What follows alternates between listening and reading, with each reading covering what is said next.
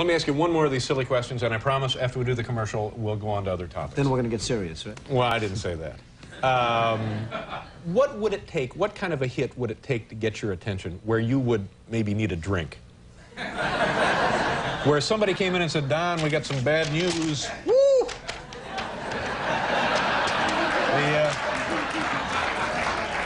That's 7-Eleven in Akron. Well,